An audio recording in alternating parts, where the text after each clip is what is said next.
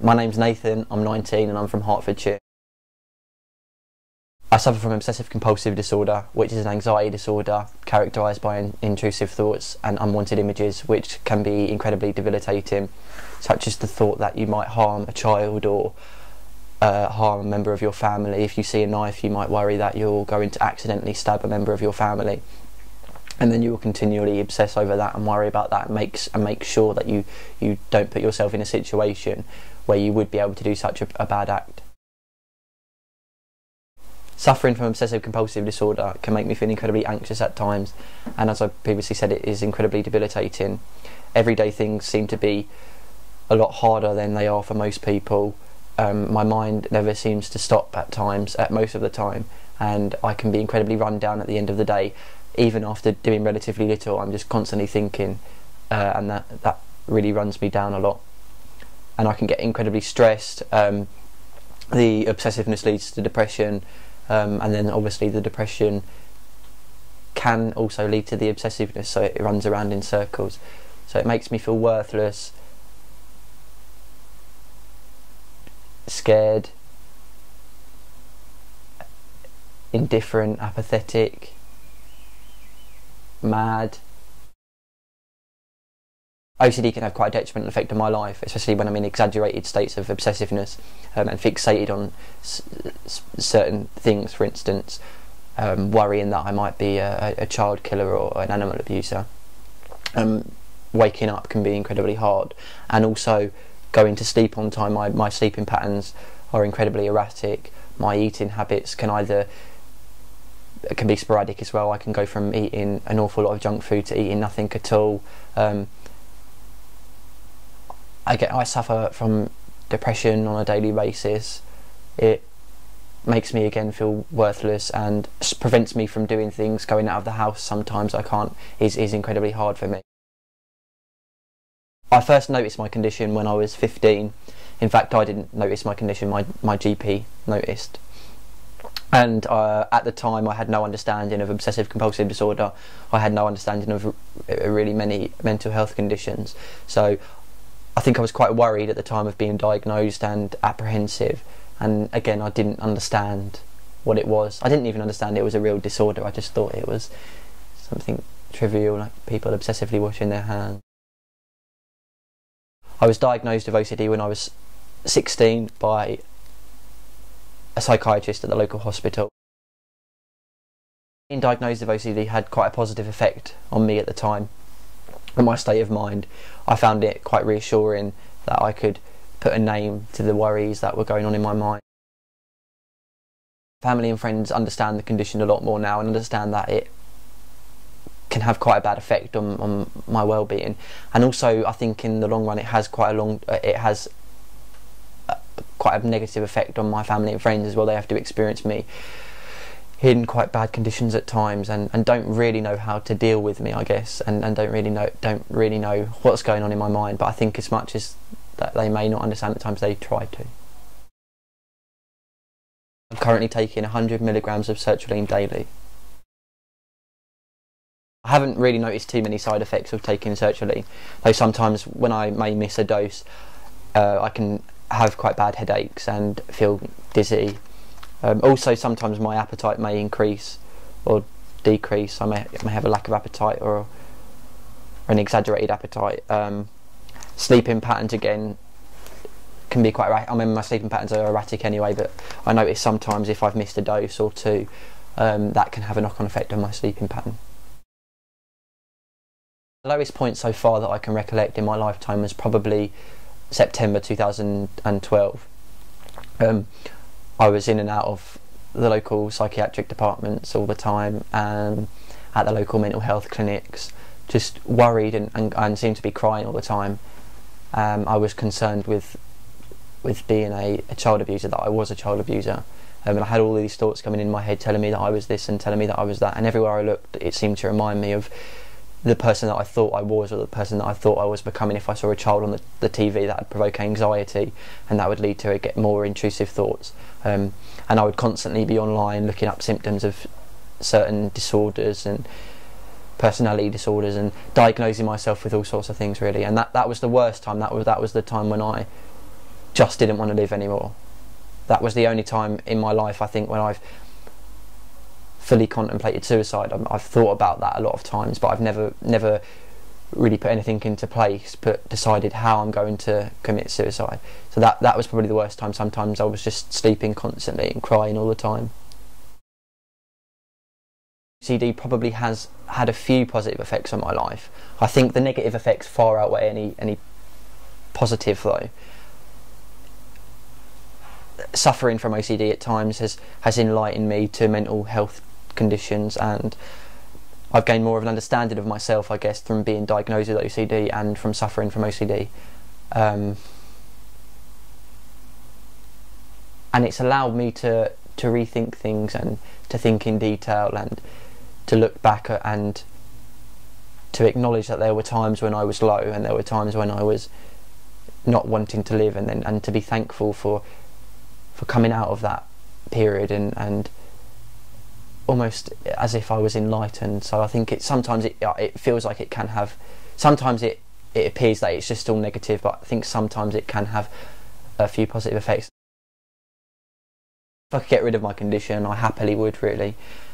It's incredibly debilitating, and it makes simple, negligible things so hard.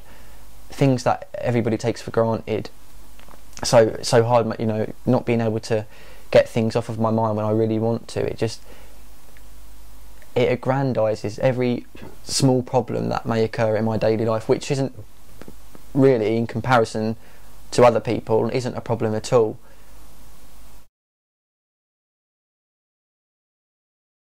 There's a stigma attached to mental health in general. I don't think it's necessarily specific to young people. I think a lot of young people don't really have a full comprehensive understanding of different mental disorders. Hence the misconception about OCD, the stereotypical OCD, suffer from OCD. I think there's less of a stigma now than there ever has been, and I think we're progressing a lot. The society is progressing a lot, and we're gaining more of an understanding of mental health conditions, and we're understanding that a lot of people suffer from them, and it doesn't make you mad that you suffer from a mental health condition. So the stigma, I think there's definitely a stigma attached with OCD. I think less so than with other mental health conditions, schizophrenia for instance. I think there's more of an understanding than OCD, not necessarily a full understanding, but more of an understanding. I think I would say that OCD is probably the most misconceived and misunderstood mental health condition there is. So I definitely think there's a stigma against that. Sometimes a lot of young people don't really understand what's going on with them, and a lot of parents, for instance, think that's a product of being a teenager. My mum thought that what was going on with me was purely a product of being a teenager and all sorts of hormonal imbalances, etc. So I think sometimes it's the parents that need more of an understanding, and to understand that young people do and can suffer from mental health conditions, and it can affect their daily life, and it can affect how they feel. And it's not some mental health conditions, especially depression, isn't something that is just experienced by older people. I think people are incredibly private when it comes to mental health conditions. Obviously, mental health conditions are less conspicuous than a physical condition or a physical abnormality. So I think it's hard to express sometimes what's really going on in your mind without sounding ridiculous, sounding mad, sounding stupid. I think especially young people find it incredibly hard to express themselves, and even younger children to really express what's going on in their heads if they have a mental health condition, and what's worrying them. And I think again people assume that there's a stigma attached to mental health, and they'll be perceived as being mad, and maybe sometimes in their workplace they might assume they'll be fired, or their colleagues will disapprove of them and make crude derogatory remarks. And especially at school, a time when you're supposed to be quote unquote normal, and you feel like you just want to fit in. I think the last thing you want to do is to proclaim your mental health condition. There are many things that I wish people knew about obsessive compulsive disorder, the main thing being that it's not just about people who obsessively wash their hands. It affects how people feel and think. And I wish people would understand that a lot of what goes on with OCD sufferers is in their mind, and it's less obtrusive. I wish people would stop using the term OCD in everyday use for things which bear no relation to obsessive compulsive disorder. A lot of the time people will say, oh, you're so OCD, or because somebody likes something done in a certain way, and I think a lot of that plays a big part in the misunderstanding of OCD, and I think the media fuel that as well, and I wish the media would stop portraying OCD as that type of disorder.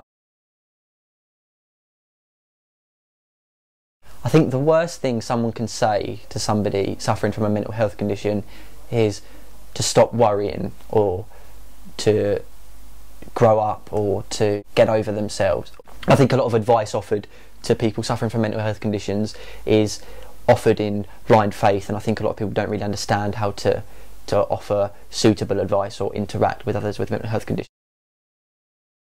I think one of the most common misconceptions about people with mental health conditions is that it's self-inflicted, and that it's really not as severe as the person may make out. I think there's lots of support available for young people suffering from mental health conditions, less so for young people suffering from obsessive compulsive disorder, but in general I believe there is a lot of support for young people and older people suffering from mental health conditions. We have local mental health clinics, there's support groups available. The only thing that I think that many people would complain about is the waiting time for therapy and treatment. I think can be quite long. Living with my condition, I think the normal things that I miss out on are probably social situations, friends' parties sometimes, and going out with my friends, because I might feel at a time anxious and not really wanting to socialise, and not really wanting to see people. So I think that's probably the normal things that has effect on. I think it also has an effect on my education. Sometimes I'm preoccupied on the obsessive thoughts, and I don't find time to sit down and to study, and I constantly procrastinate, and I end up not really getting much done, which then can lead to further anxiety and depression and self-esteem problems. My condition can at times have quite severe effects on my relationships with friends and family. Sometimes I can be incredibly elated, and then at the other end of the spectrum I can be incredibly indifferent and depressed, and I think a lot of people find it hard to deal with me in both situations, find it hard to tell whether I'm being serious or not, whether I'm how to approach me, and whether I'm sensitive at a certain time. And I think people can sometimes find it hard to connect with me in that sense, and I can find it hard to connect with other people as well.